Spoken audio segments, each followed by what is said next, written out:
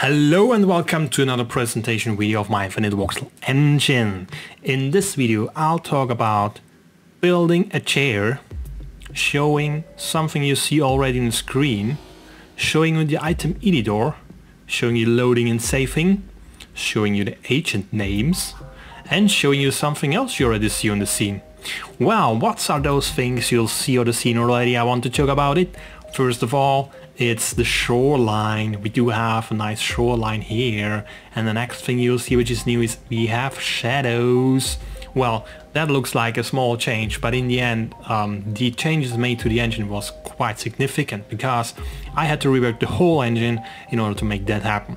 To do that, the whole engine is currently now more like a more managed rendering pipeline or engine, and this was an important step for the future because it will make adding new things and stuff to render much easier than it was before. So hopefully this will bring some nice and interesting features in the future. Well, and I think I normally don't show it enough that this engine is actually slice able, so I can slice up and down through mostly the whole world in real time. So I just can dig everywhere I want to be. And you see some black stuff. This is just a bug from the current changes of the render engine. Normally it will just render pretty fine without any issues at all. But currently, yeah, we do have some bugs. I will fix them, no problem for that. So, the next thing I promised to talk about in this video is building a chair. So in order to build a chair, we do need several stuff. First of all, we would need some wood. So let's go ahead, chop up a tree to get some wood. The thingy will soon go there, and chopping the tree. So the tree is not chopped, and we do have some wood. To have some assets to build, we do have some assets, which is one is a chair, and we do have a desk.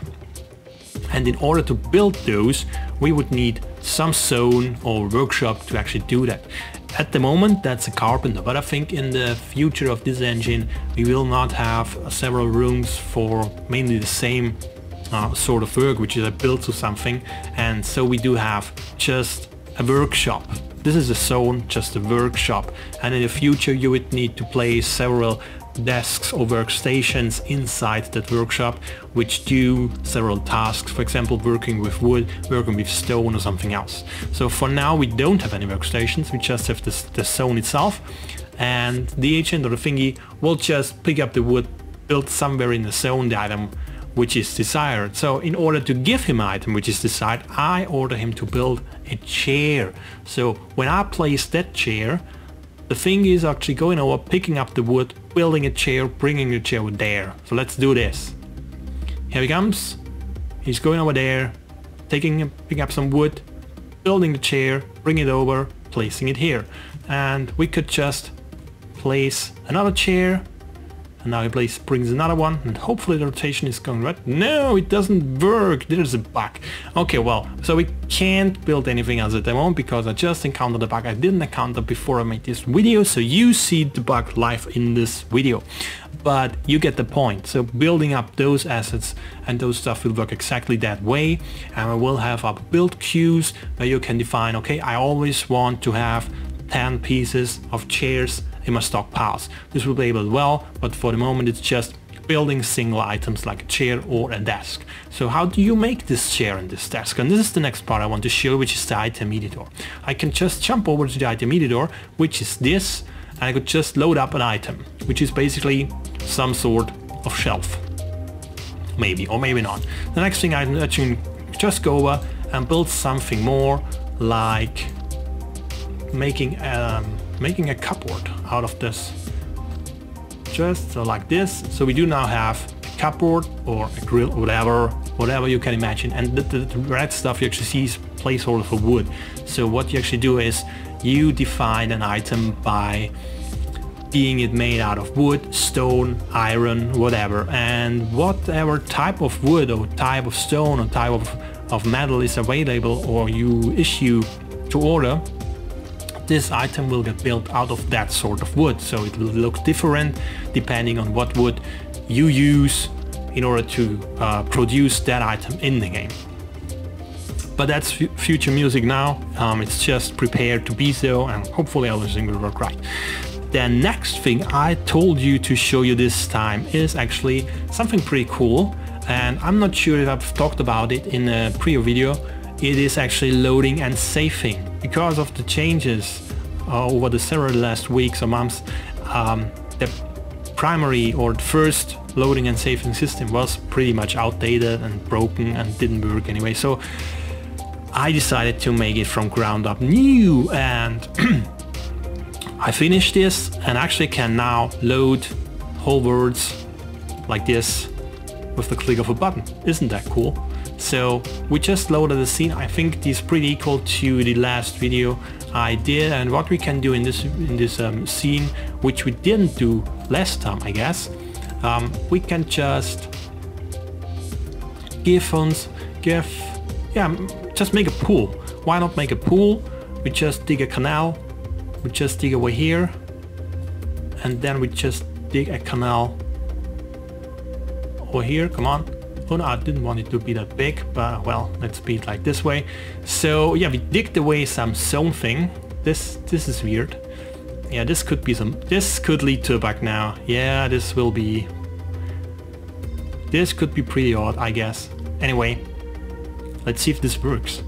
We do have a pool, and our pool's now filling up with water in real time, and the thing is still trying to carry away some of the resources over there, but many of them are actually too deep in the water and not reachable for them anymore. So, well, this was something new from me. And oh, another thing I didn't show you, which is a thing can actually have names. For example, we do have a Michael over here, and we do have a Marcus over here, and we do have a Carlton over here. So all of them do have names, and those names came from a file, so you will be able to adapt some names from your location, whatever you want to be. So you can actually imagine your own names and put them in the game later on. Anyway, bringing us to names, this is something I really need pretty soon, and as this turns out to be not only an engine, but a game, then that means we need a name. We need a name for that game. So I'm thinking, I can't imagine two cool things. So I think if it's just on me, it will be just an odd name, something boring, and nobody will like it. So maybe you have an idea about what that game should be named. Oh no, what the name of that game should be, and maybe give me a hint or give me something of an idea. So yeah, that's for now. Hopefully you liked what you see and you enjoyed all the new changes, and you have some sort of idea what that game can be in the future, and hopefully it's something you would enjoy. So this game will be something where you really can build everything you want, can build your kingdom like you want it, and don't be any sort of low on room, because there's, as you can see, the terrain building up is pretty slow still, but not terribly slow. It's just a little bit slow. And yeah, there's plenty of room. Actually, there's no end of it. This is really big terrain, and you can just build really great structures. And I did stress test this with 300 thingies, and there is some slowdown in pathfinding and all that stuff. This is something which need to be fixed in the future, but yeah, you got the idea what the game will be, and hopefully I can do it during my lifetime or something.